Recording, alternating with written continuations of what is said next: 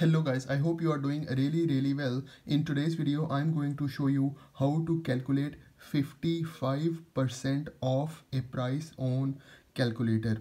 So for example, you have an item and the price of that item is 9,700 and you want to know what will be the final price after 55% off.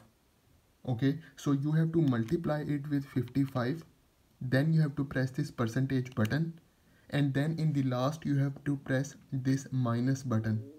Okay, so here is the final answer. So 4,365 is the final price after 55% off. Let's move to another example.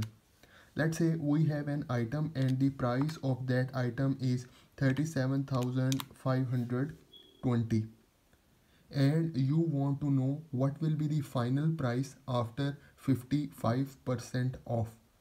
So you have to multiply it with 55, then you have to press this percentage button, and then in last you have to press this minus button. So guys, here is the final answer.